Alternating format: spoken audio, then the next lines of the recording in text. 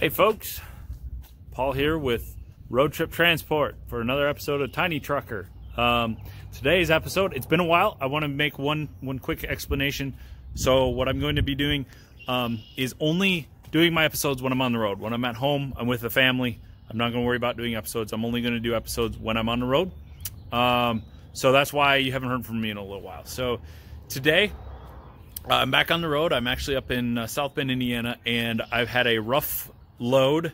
I got lied to by a broker basically on what the load was and what it was going to entail, and it's ending up to be, it's just a pain in the butt is all it is. But regardless of that, that's not what the episode is today about. What we're going to talk about is, one, it's an awesome end to a day. I'm at my fourth stop of 5, and there's a beautiful place here. It's quiet. It's outside of South Bend, so I got plenty of room to do this next episode. And it looks like there's some actually good restaurants nearby, so I might go treat myself to a nice dinner. So first things first, I want to give a shout out. What we're going to do today is we're going to do an actual, I've done a walkthrough of my equipment. I want to do a review of the Load Trail 40-foot Hotshot trailer. I'm going to do a review. I'm going to show you what I like and what I don't like about it. I'm going to be honest, and I'm not going to I'm just going to point out the issues I have with it, and there are some. Now, with that being said, the reason why we're doing this today is I had my Sandcrest trailers hat on today. So shout out to Pat Miller over there. He's the salesman who's been helping me, and I can honestly say this: the little issues with the Load Trail side, the dealership experience with them has more than made up for it. They gave me a very fair price right out the gate. I thought, compared to a lot of other trailers and brands and that type of thing. They've stood behind it. They're going to cover the warranty issue that I'm going to show you I had right when I get there. They're going to cut me a check. And they've done some really cool custom stuff to this trailer, all for very reasonable price. I mean, they're very fair. I've had nothing but good luck. I bought 3 of these trailers from them. I'm going to pick up my second one here pretty soon. They're being patient with me. They've helped me with some of the stuff I had to ship there. Yeah, they're wonderful. So I can't say good enough things about Sandcrest. If you want to buy a trailer, I would highly recommend them. You'll have to just make the decision on the Load Trail. Now, I want to point out the Load Trail is different than Sandcrest. Sandcrest is just their dealer. Load Trail, of course, they're affiliated, but at the end of the day, it isn't their they don't make the trailer. So let's get into the Load Trail. So this is we're not reviewing Sandcrest. I've already given them an awesome review. So let's review the Load Trail trailer. All right, here it is, the Load Trail 40-foot Hotshot trailer.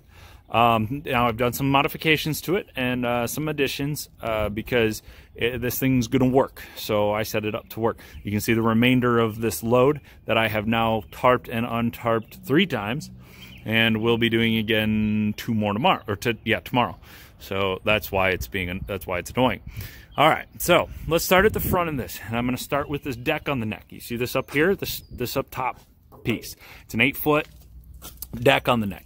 I only did one of my trailers with this deck on the neck, and the reason why was I was very skeptical of whether or not it would pay for itself. So far, out of 24 loads, 25 counting my next one that I'm going to be picking up, I've used it twice. One time it was actually necessary, and the other time was more for convenience. I haven't really used it other than that, and I'm going to do a test to see if it's hurting my fuel efficiency. If it's not hurting my fuel efficiency, I might get some more with it, but if it's actually hurting my fuel economy, I'm probably not going to put that on anymore. Just because it doesn't seem to give me a lot of advantages.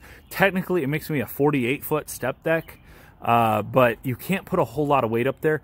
It's rated for 7,000 pounds, no problem there. The problem is the truck. The truck can't handle that much weight right up over the hitch. So you have to be very strategic about what you put up there, and I just haven't had any scenarios yet, really, other than that one that I needed it for. So, and even on that one, if I didn't have it, I probably still could have figured out how to get that piece on. So to start with the review, inside the bed here, you'll see they've got some pretty massive hooks on it. I imagine that's because I got a 30K coupler.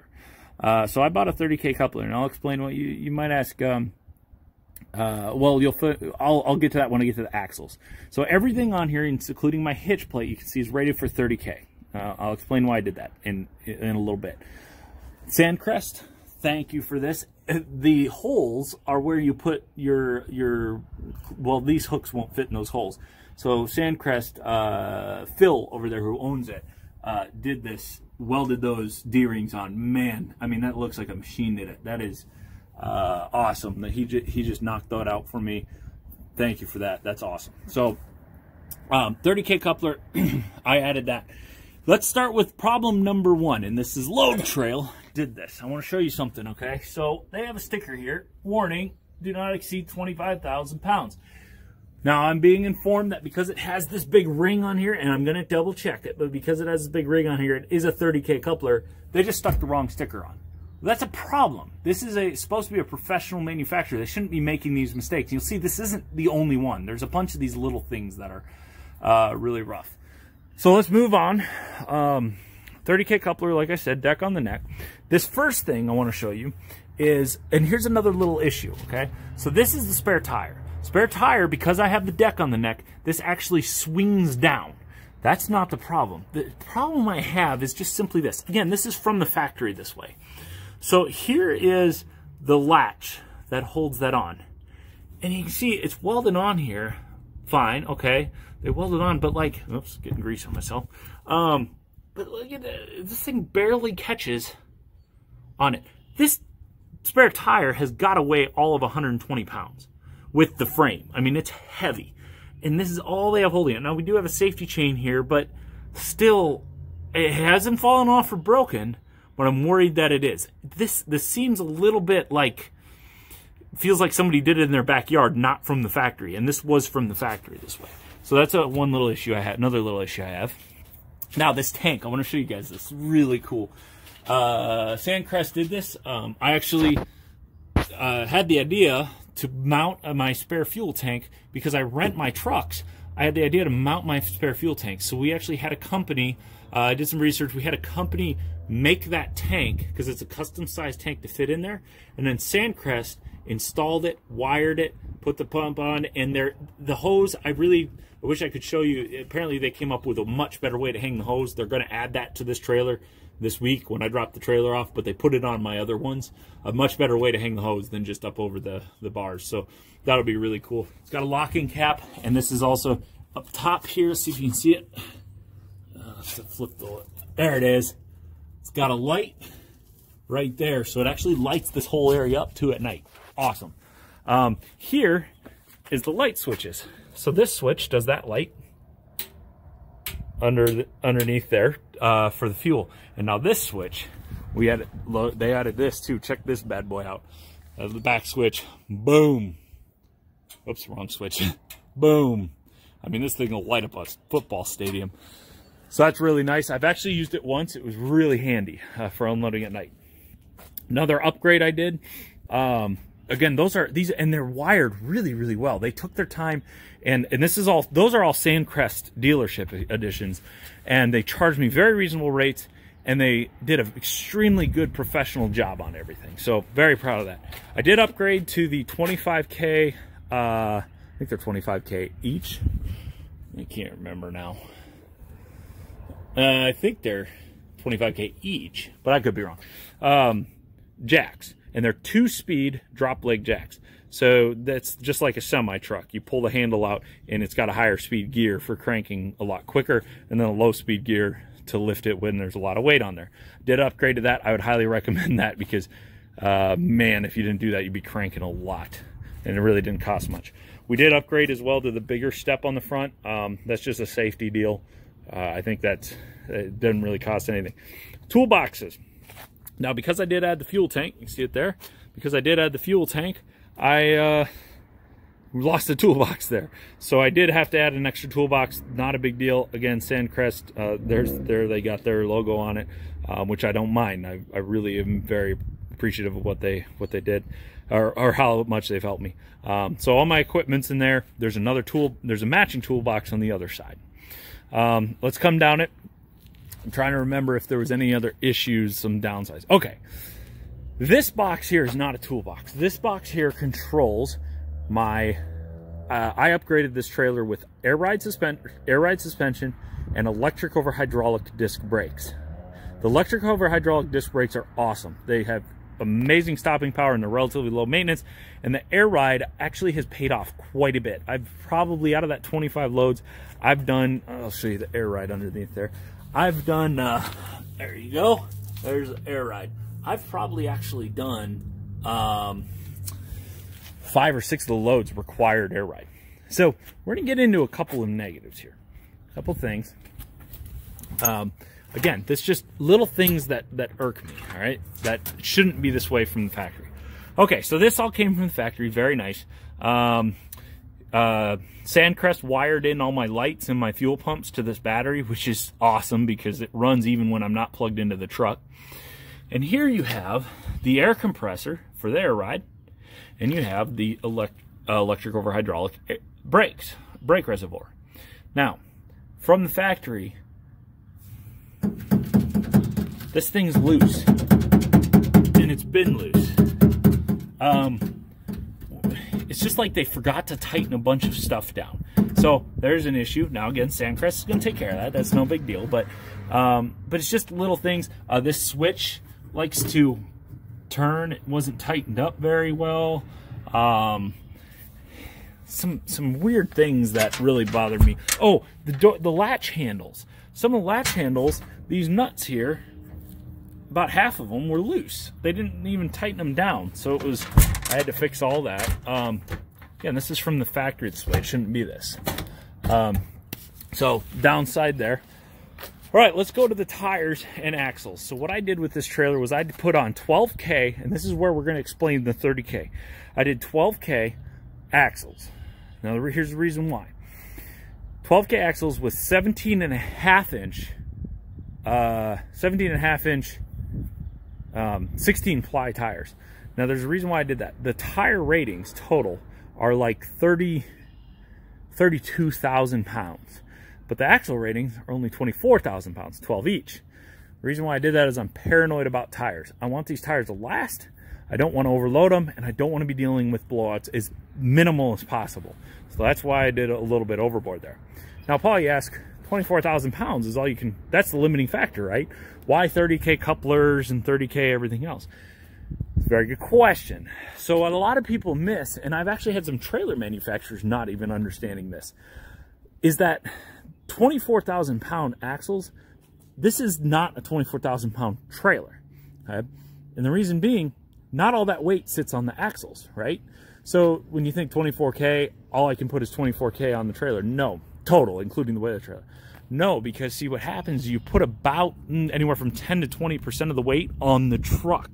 So the truck is holding some of that weight. So if I put 30,000 pounds total, that includes the weight of the trailer, which is about 9,800 pounds. So if I put, you know, let's say 10,000 pounds, if I put 20,000 pounds on the trailer, if I'm supposed to load it right, which I need to, then about 6,000 or 20% will sit on the truck. Now the truck's got to be rated for that, of course, but regardless, that leaves 24,000 on the trailer. So that's more than enough axle for this. I'm not loading this to 30K. I'm just merely pointing out that because that's too much, 6,000 is too much for those Rams, but in the bed. It's not, okay, yeah, it's over their rating is what I'm saying. I'm sure the Ram would do it, but anyway. So I went with the black wheels. I thought they were pretty cool. Now there's another thing Sandcrest installed for me, and I love these. I think I haven't really, I got to analyze them, but my dad runs them on his semi, and not a lot of people run these things on trailer tires. But trailers tires are expensive, and so what I did, I'm going to show you inside here. That silver piece runs all the way around is what called Centromatics. I ordered them separately, and they installed them for me.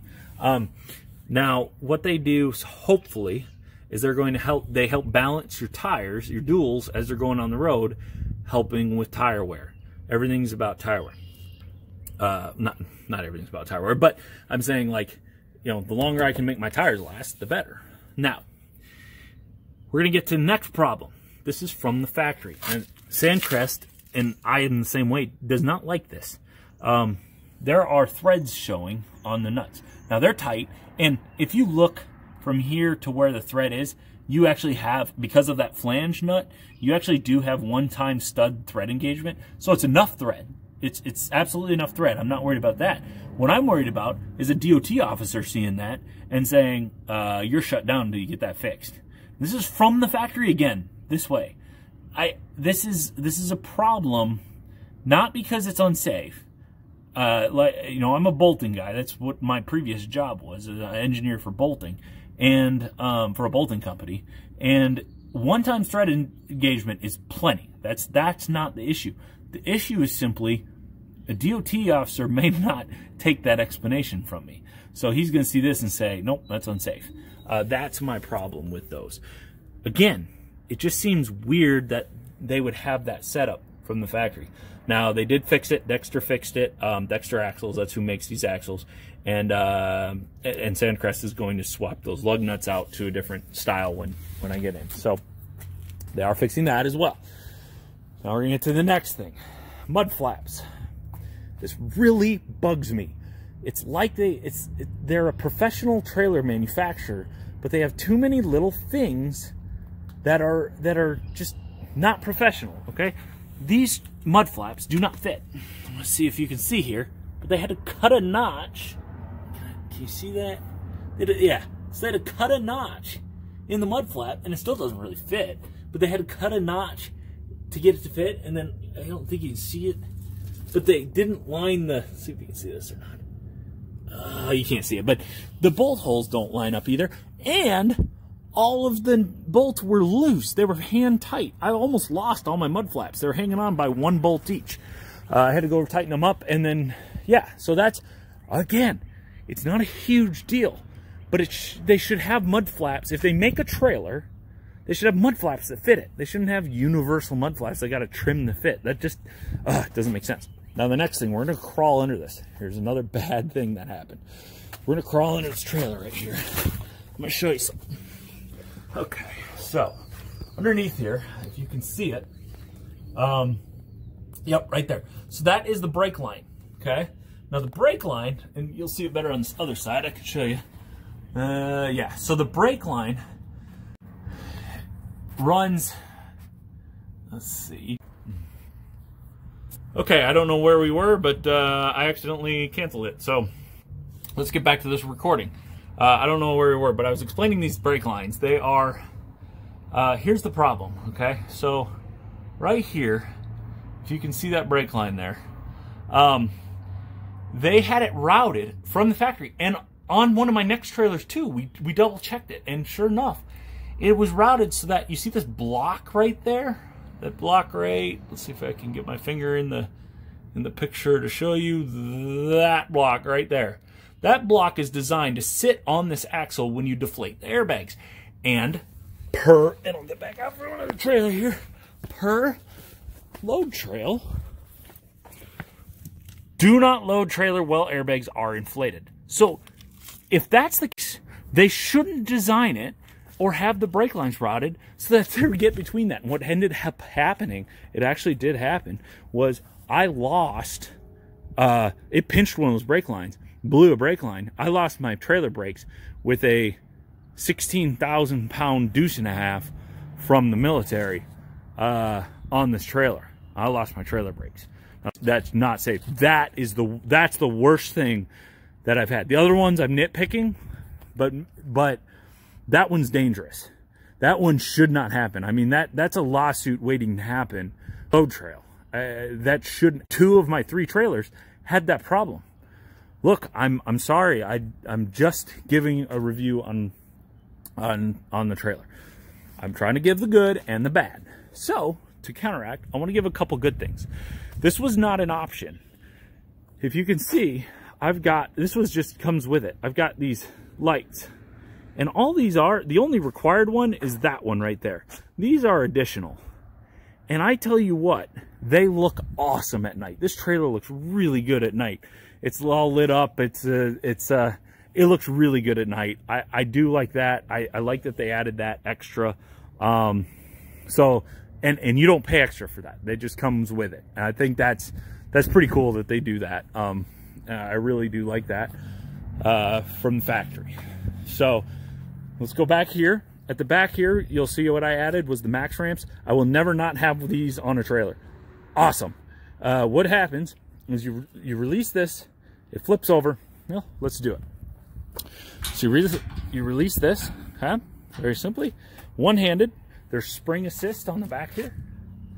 So one-handed, we're gonna grab this. Boom. Now it's spring assisted, so you can see it's not actually touching the ground. Now look how high those ramps are. They're up off the ground by a good 6 inches. Well, what's really cool is when you deflate the airbags, that ramp sits flat on the ground. So when I load something heavy, the back of this trailer isn't carrying the weight that ramp is. And it creates, and it keeps the back of the trailer from flexing as the vehicle goes up. So really cool. And when you flip them back over, they're not light enough to do with a pinky, but they are. You can do them one-handed. They become part of the deck. They're level with the deck, so you can put stuff on them. A couple little nitpicky things here. One of them is that your mounts for, like, you know, your stake pockets and your pipe rail, when you chain something up here, your chain comes up against the ramp here and then to whatever you're chaining, and it actually pulls these ramps towards each other, and it causes, I don't know if you see this, but it actually bends your bracket here. Not a huge deal, but it does. You're relying on those brackets to hold those ramps because they're being pulled in. It also has these bars like this. You slide this bar out, pull this pin, slide this bar out, pin it from here to here with the ramps up, so that if you load a tractor and you can't get the ramps to drop down, it's no big deal. You can just leave them up and down. Come around to the back. Again, I love the lights in the back. They added a few extra. I got 3 on each side plus the 3 in the middle. Looks really good at night. Now, again, I'm going to nitpick here. But again, these are all things that shouldn't be this way out of the factory. So, right here, and I'm getting a little nitpicky here, I know, and you can't really tell in the picture, but this second light right here is tilted. You really notice it when they're on, because then when you're standing back here, there's a nice straight line right here, or I'm sorry, there's a nice straight line right here, and over here it's kind of a frowny face. It kind of comes over and then drops down. So it's like they didn't get the cut, the hole just right. Like I said, it's very nitpicky. You can't even notice it right now. You don't really notice it till they're on. So I'm not going to give them too much trouble about that. But it shouldn't be like that, in my opinion. Maybe I'm being nitpicky. So come around to this side, not much different. The only thing I added on this side was these winch rails. Here's another one. There's just too many little things wrong with this from the factory. Honestly, I probably won't be buying another load trail. Just because of these little issues, like too many of them. So let's look at these ratchets. One of thing, because the mud flap doesn't fit, it also hits these. So you got to push the mud flap out of the way to move it because the mud flap doesn't fit. Come on, load trail, what the heck? And then the other thing is these little tabs here that catch in the winch. Okay, half of them, when I got to my first load ever, half of these were flipped over the other way, okay? Which means they don't work. Not a huge deal. I was just able to pop this bolt out, slide them all out. Same thing up here, because these were all back, half of these were backwards too. Pop that bolt out, slide them all out, flip it over, put them back in. I shouldn't have to be doing that from the factory. That's all. Too many little things. So there it is. The review. I like a lot of things about it. I didn't mention pulling. It pulls really well. It tracks very straight. It rides really nicely. And functionally, it's really good. Okay, I am gonna say that. Functionally, it's really good. I've had some really heavy loads on here, and I don't the flex in the you know, between the axles and the truck that I see on like big Texas I see going on the road. They got a huge, they look like they're smiling at you. I've had some pretty heavy load on there, and I don't see that on this one near as much. So I'll give them that.